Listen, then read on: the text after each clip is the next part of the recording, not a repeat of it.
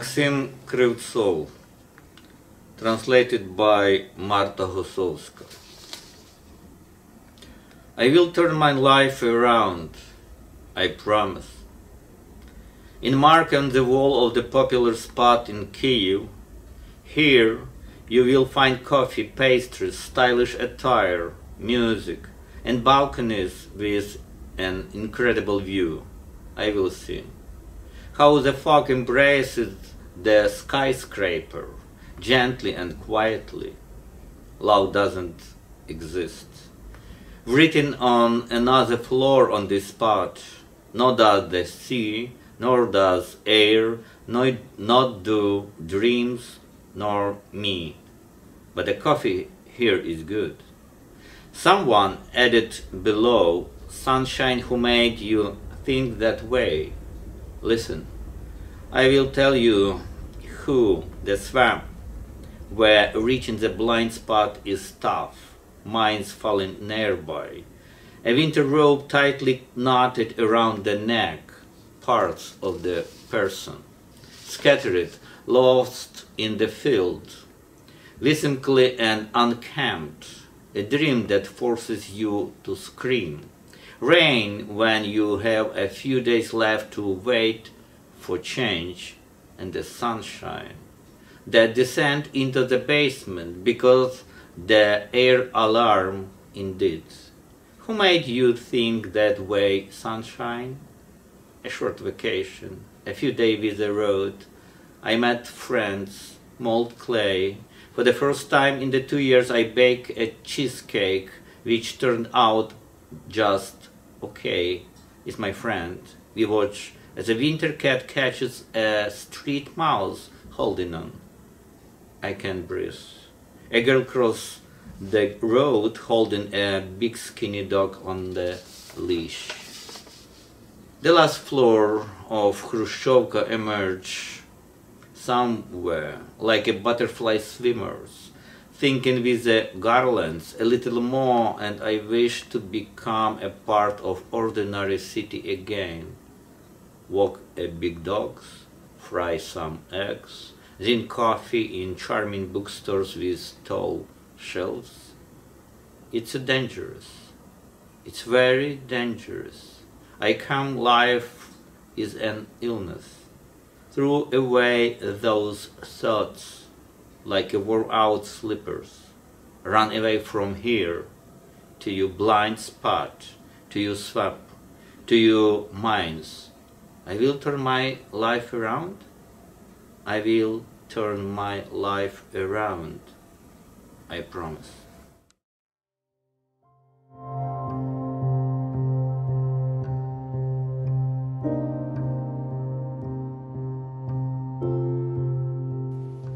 Мене звати Світлана Бондар.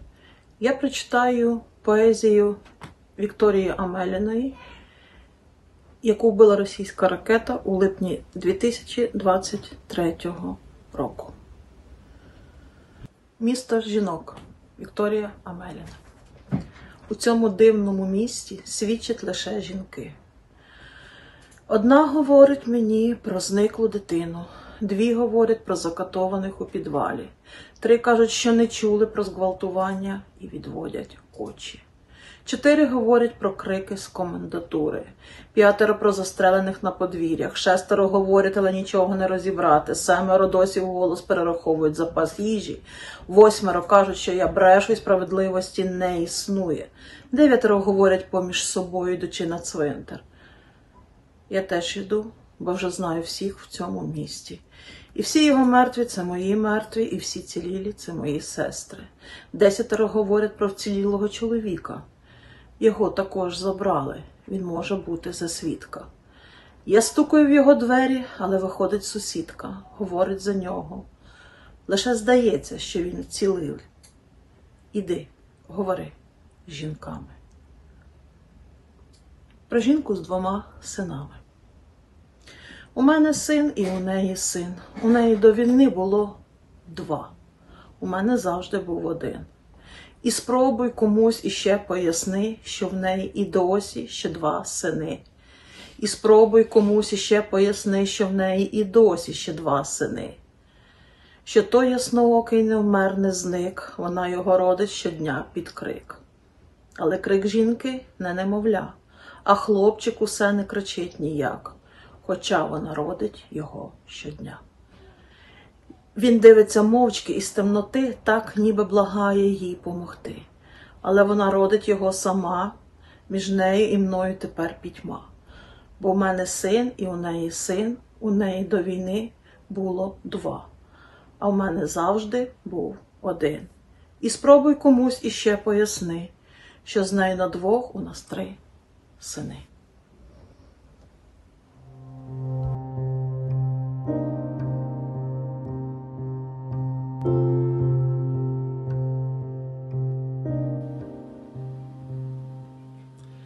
Вірш Володимира Вакуленко «Русальним холодом». Під тьмою висіється сніг, хоч темінь – сумнів. На рукояті свіжий хрест і біль безсоння. З твоїх долонь хоч пити степ, йде гріх відлунням.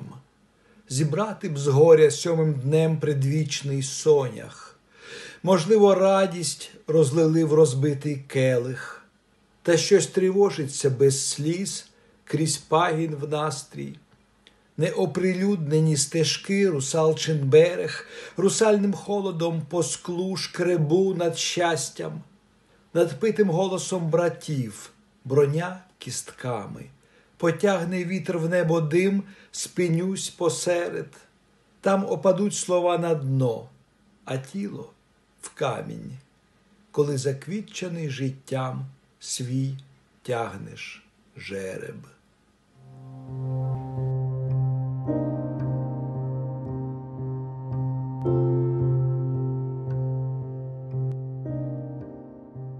Hello, my name is Dan Sociu. I live in Botoșani, a town near Ukraine. And I will read a poem by the Ukrainian poet Maksym Kryvtzov, who died recently in the war. He was 33 years old.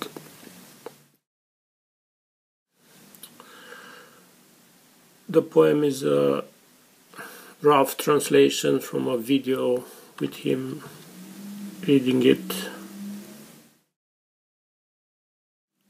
I walked along the tree lines and sunflower fields. I hid behind them. I was grateful to each sunflower and grayed and stopped.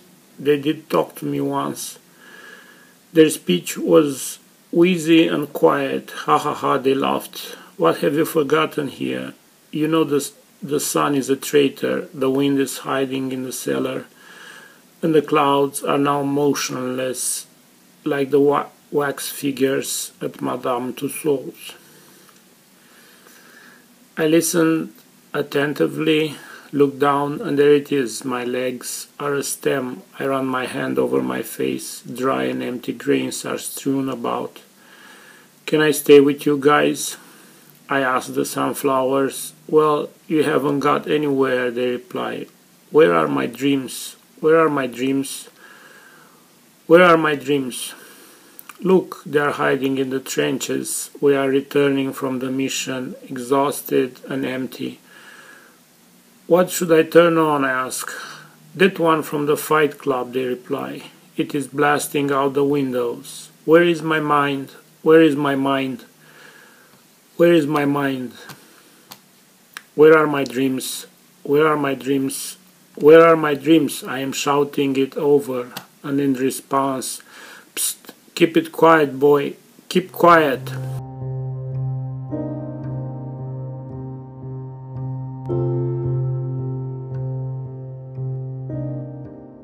Листи в Україну, лист 10. Україна – це країна бароко. Мандрувати нею для ока втіха. І тому западає спокуса в око. Зруйнувати все. І скільки б ти їхав, бачиш наслідки. Мури і житла хворі, щелебоні від турків. і п'ятикутні знаки.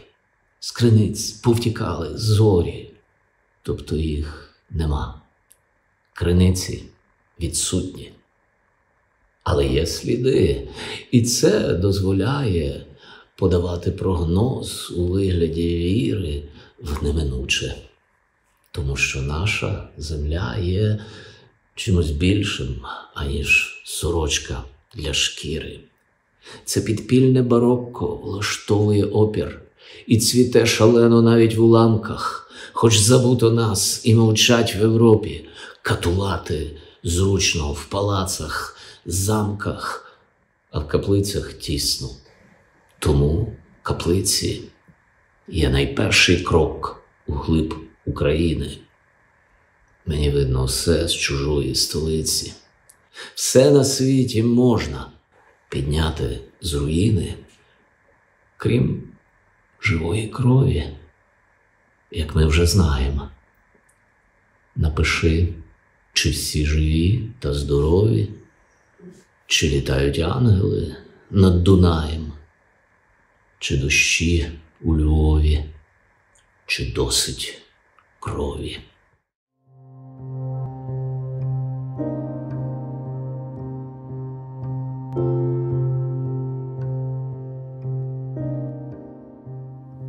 Раз полишивши дім, не зупинитись в дорозі, не сказати ніколи вже, кидати речі, ось ми прийшли. Адже кроки – єдина колиска, яку ти носиш на спині, не маючи права упасти, спинитись, зробити коло, диханням мертвих дерев, переспівати тремтінням зап'ястків. Раз, полишивши дім, не сховатись більше від цегли, між пальців, з якою будуєш гирло печалі, печатку її накладаючи на фарбу і віск, часу, що лущиться, наче горіх з чорним серцем, і під шкіру в'їдається, як сонце, шершавий язик. Раз, полишивши дім, не відшукати слів для любові, до місця, в якому впадеш, у дитинства глухий коридор, де речі ще виглядають тебе до гри, яка тоне під кригою щастя, яке потемніло давно, як бабусин перстень на пальці, і стало важким, як родинний альбом на цвинтарі пам'яті. Раз, полишивши дім, не зазирнути вже у вікно, за яким на тебе чекають розквітлі троянди життя, бо твій сад відпливає разом з тобою. І вода. Чуєш, вода забирає в обійми тіло твоє, сповнене спрагою моря, що як свободу не перейти.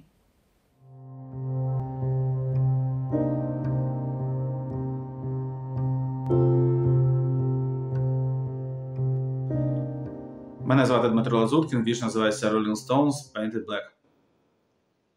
За що ми воюємо? Ясна річ, за що. За свої будинки з дитячими малюнками на стінах, за тих, кого любимо, і за те, у що віримо, за спокій спальних районів і за тихий сон найрідніших людей. Якось ввечері під час телефонної розмови вона сказала: «Знаєш, я б хотіла тут залишитися.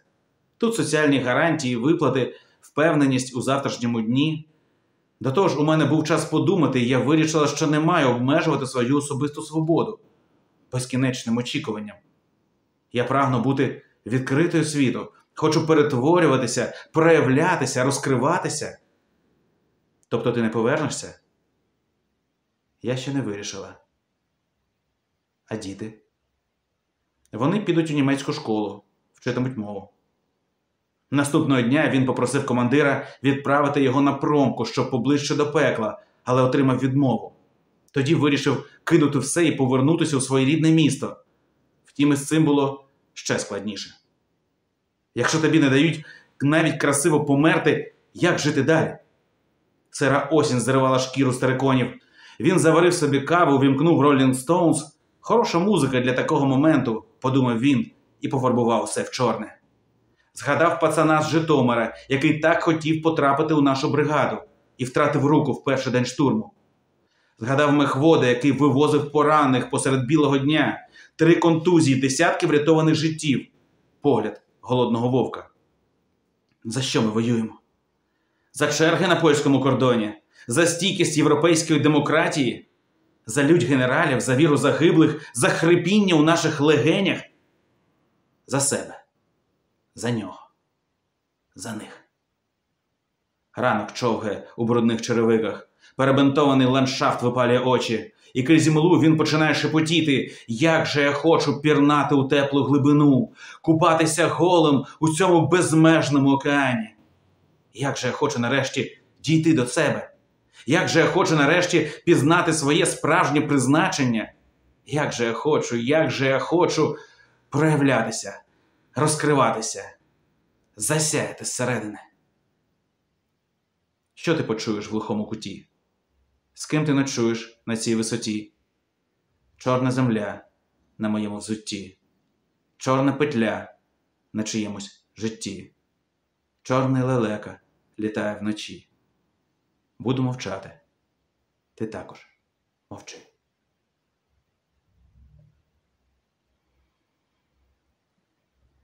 І зараз я прочитаю вірш Миколи Леоновича, поета і художника, військовослужбовця Збройних сил України, який пропав безвісти поряд з Авдіївкою торік.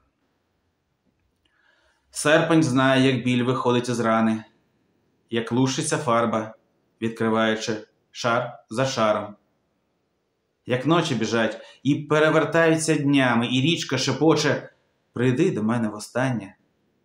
Це ж тролейбус літа, святковий, ліхтарний, густі і м'ятні вечірнього серця долоні.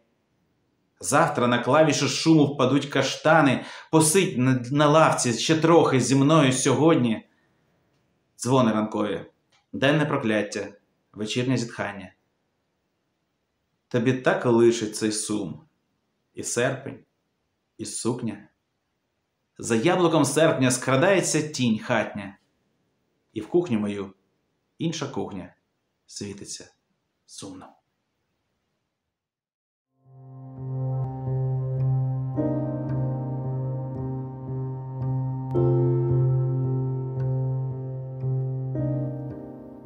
Darina Gladun. People under the bridge. One person builds, and the other one destroys. 2 people build, and the third one destroys. 3 people build, and the 4th one destroys. 4 people build, and the 5th one destroys. 5 people build, and the 6th one destroys. 6 people build, 7 people build, 8 people, 9 people, 10, 11, 12, 13, 14. People build. And one destroys. And one destroys. Destroys. Destroys, destroys. Destroys this bridge. And already 26 persons under the bridge. 27 persons under the bridge. 28 persons under the bridge. Sent in the widow's mouth.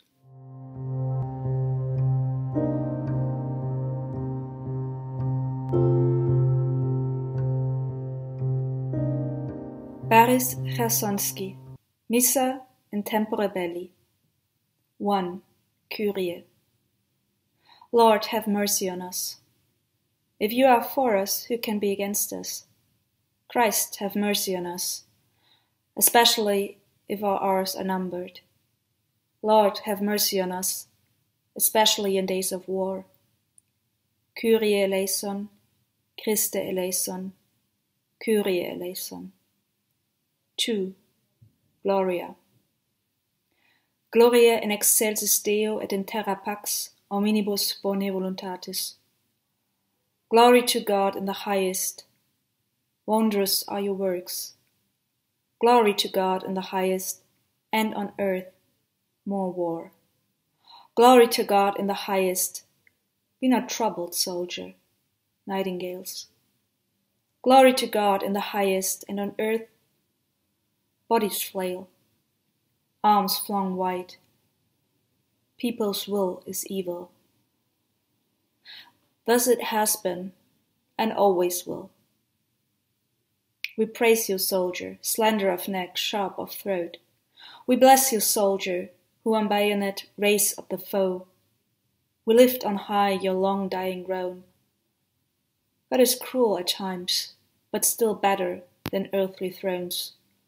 We bless you, Mr. General. We glorify you, Mr. President. You who have rubbed us blind. Did the Lord trample down death by death for your kind? Yes, sir, says the general hand-to-visor. He's taken an oath to submit to his own dear Tsar, but his own dear Tsar has flown up on a branch and cries cock-a-doodle-doo. He has a comb of gold and a lock in each eye too. Be glorified in the highest God, behold not what's going on down here. The bullet's full, the bayonet a good boy, one hit, and no boy to fear. With the Holy Spirit, to the glory of God the Father, Amen, cum Sancto Spiritu in gloria Dei Patris, Amen. 3. Credo. I believe that God is God alone. He is Lord of his own. He is the peace created by him. He is the light by whom the world is illumined. And when battle flags fly, he is their wind. Out of black concrete holes the rockets fly. The unseen world detects the world inside. I believe that in Christ this God was made flesh, and was crucified on the cross in sculpture and on canvas, outside of time and yet within time, outside of space and yet on a hill, between two thieves, a kind of earth to earth. But if life is a sea, Christ stands at the helm and steers the ship of the universe, a ship with hundreds of thousands of cannons on board. I doubt it can dock in the heavenly port. Christ said, I bring not peace, but the sword, and with it the chance to lie dead in the earth. But when the veil placed on the archangel's trump, the graves will open right up, and the skeletons will arise, and before our eyes they'd grow muscle, and then cover a skin, and they'd treat the battlefield in delirium, always, forever and ever, for weather of weathers, for trenches of trenches, for tranches of tranches, where once they lay side by side, feeding the lice. And the lice grew as big as typhoidal cows on the kolkhoz, and the tanks rumbled as good as armored tractors down the roads. 4. Sanctus. Holy, holy, holy, the Lord God of might. In other words, God of the heavenly hosts, or of the heavenly lights. You went out with us to war, you seized the foe by the throat. You filled earth and heaven with your glory like a jug with wine. You let the earth turn upside down. Hosanna in the highest. We'll see you around in the next world. 5. Benedictus. Blessed is he who comes in the name of the Lord in a glorious and frightening time, a time of troubles, a time of war. Blessed are those who walk row by row, each one shall be a hero. Salvos 3, and into the ground they go. And once again, Hosanna in the highest, Hosanna on high. The further into battle, the fewer heroes left behind. 6. Agnus. Lamb of God, who has freed all people from deadly snars. Lamb of God, who has borne the immeasurable weight of our sins. Lamb of God, who has counted and pardoned every fail. Lamb of God, have mercy on us all. Lamb of God, Son of the Father, light from true light. Lamb of God, Saviour of constellations, planets, and stars in the sky. Lamb of God, who crown your inconstances. Lamb of God, have mercy on us. Lamb of God, little lamb, lain on the altar, a time of war has come. Cinders rise from the earth. Grant us peace. We are sated with eternal light. They say, we're starting a war again. Dona nobis pacem. Amen.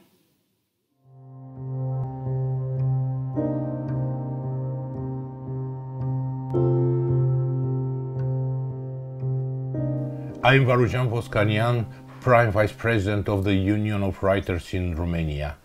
And I selected for this reading an excerpt from Stanislav Aseyev, Evil Must Have a Name. For me, as Romanian writer but with Armenian origin, those moving confessions of a fighter of liberty have a great significance.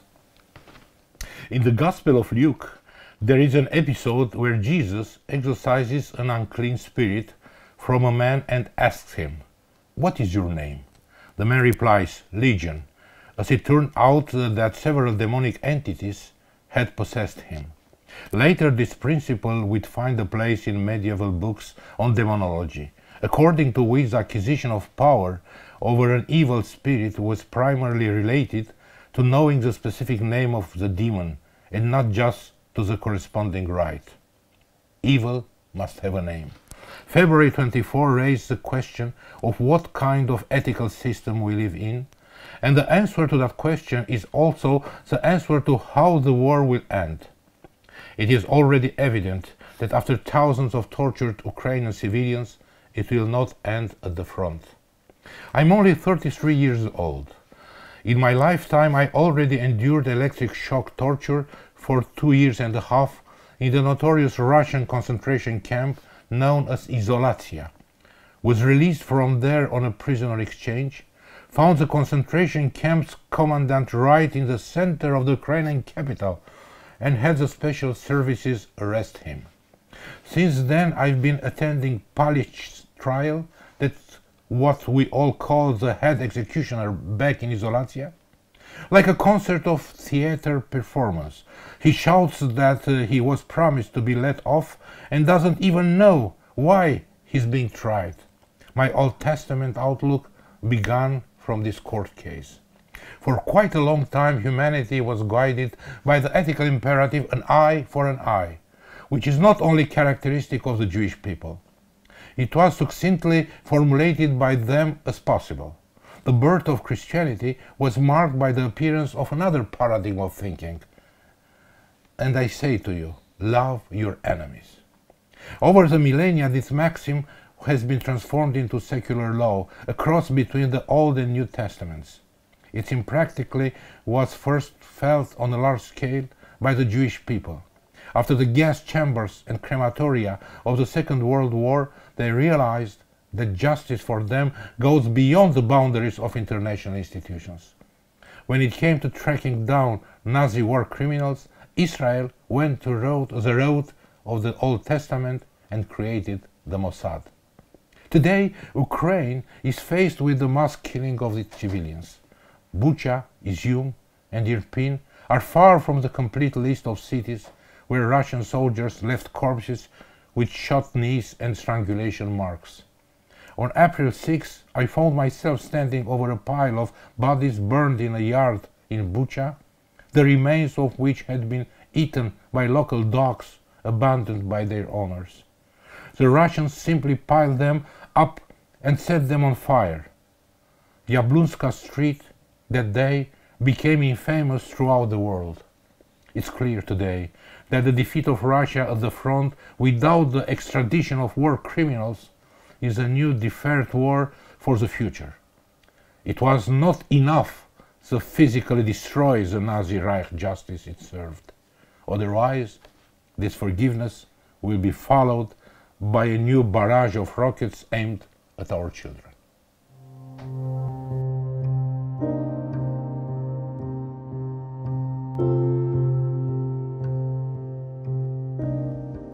Oksana Stomina, Il girasole. Lettera non spedita dedicata a mio marito Dmytro Paskalov. Amore mio, tu vivi a febbraio e io a settembre, da quando fra noi una voragine si è aperta. Passano fragorosi giorni, allarmi, persone, scorrono fra delusione e disperazione. Ma fra noi due c'è il nulla, come sempre, che può frangersi perché di vetro sembra. Questa strada è troppo lunga e dolorosa. Troppa è la distanza. Vacilla il pavimento, ma io insisto a fare incantesimi per te, vivo. Bacio tenacemente i tuoi occhi pensosi. È da una eternità che supplico Dio di stare dalla nostra parte in questa guerra. La distanza fra noi, nelle insonnie, è misurata, nelle cicatrici sul cuore e nelle tempie imbiancate. Ma il girasole della speranza, brillante e forte, fiorisce e protende ancora al cielo le foglie, come quello che cresceva sul mio poggiolo. Presto tornerai, amore mio, e lo vedrai da solo.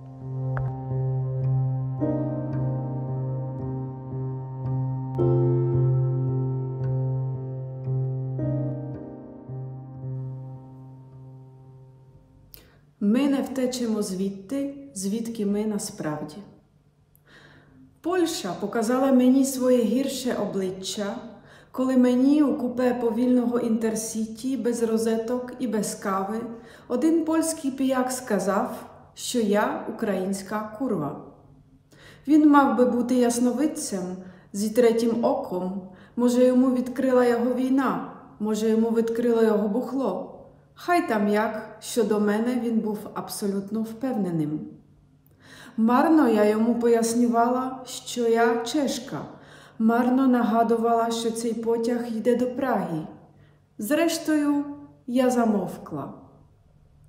І діти, що сьорбали біля вокзального кіоску суп, і старий дід, що безпорадно глядів на розклад поїздів, і мама двох немовлят з громістким візком, усі вони раптом стали моєю родиною, бо я вмить відчула їхню вразливість і їхнє безсилля. Війна видала їх усім піякам світу. Зелена монокультура минала нестерпно повільно, поки він на мене вищав. Ти не гарна чеська дівчина, ти українська курва. Я це відчув, я це знаю.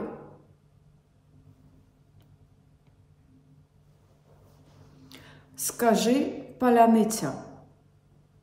Моє тіло пухке і м'яке, моє обличчя кругле, я була хмелем, я стала хлібом, готова насичувати й годувати, я була пшеницею, я стала сестрою хліба. Не доїдай, мій окраєць надкушений, щоб не забрати ні в кого щастя, не їж мене за спиною в друга, щоб не забрати його силу. Я ж бо тіло Боже і сонце, я відповідь на запитання, що ставить голод. Я з білого борошна, я свято, насичу тебе. Але якщо тут чужий і спробуєш це приховати, якщо ти прийшов зі злим наміром, візьмеш мене до рота і згориш. На війні я вже не тісто, я шиболет. Моє тіло – це не зерно, розтовчене в борошно, ані вода, ані закваска, але звуки, які ти не вимовиш, і я тебе відкрию. Скажи, паляниця, скажи, паляниця, скажи, паляниця. Вимовляєш «ц», там, де в мене «цьо», і кажеш «ля», «ля», там, де у мене м'яке «ля». Нездатний на тверде «і» після «н» – це для тебе незвично, як і солодке м'яке закінчення в останньому шматочку. Докотився ти на край світу, докотився туди, де нема тобі що робити. Скажи, паляниця, і нам стане ясне, хто ти. Скажи, паляниця, і згориш.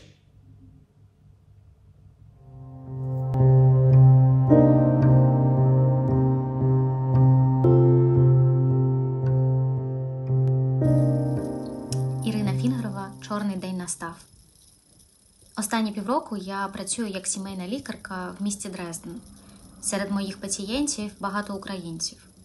Сьогодні, наприклад, прийшла молода жінка, скажімо, пані К. Скарг немає, так просто записатися прийшла. Почекала 5 годин у черзі, просто щоб знати, що є сімейний лікар, якщо що. Поки я збирала вегетативний анамнез, з'ясувалося, що у неї безсоння, нема апетиту, лабільний настрій і хронічний цистит. «Та хіба це скарги?» – казала пані К. «Ситі, вдома тепло, ніде не бахкає». Так, у неї всі кінцівки на місці, вона не спить в окопі, навіть минулого тижня їздила до Львова з дитиною, щоб зустрітися там з чоловіком. Через це і цистит. Як казав наш викладач з урології, цистит закоханих. Та мій цистит – це ж проблеми білих людей. Я мор журавлини зробила, так пройде, та і взагалі. Мені навіть приємно. Це запалення, ніби як згадка. Знецінювати свій біль – поширена тенденція, бо у всеукраїнському рейтингу болю кожен день оновлюються показники. Але біль – це суб'єктивно, і якщо в когось болить ніготь, то він болить, незалежно від того, наскільки краще або гірше іншим. Інша жінка, пані Ель, сьогодні запитала, чи можу я виписати антидепресанти, бо вино – це дорого, а вона втомилася постійно плакати. «Коли ви в останній раз відчували радість?» – спитала я. «За яких обставин?» «Ми з донькою були у Діснейленді», – відповіла пані Ель. «Ви не подумайте, ми лоукостом летіли. Я прибирала у сусідки та й відклала трохи грошей. Вона чомусь почала виправдовуватися. На день народження полетіли, увесь час каталися, сміялися. Було добре, але радіти... Але що? Та їздили ще у травні. Ще до того, як повернули Херсон, всі наші у Миколаєві води немає, бомблять, а ми в Діснейленді». «Ви відчуваєте провину за те, що радієте життю?» – запитала я. «Але не її. Себе. Бо пані Ель не єдина. Нещодавно я вперше за довгий час пішла до галереї.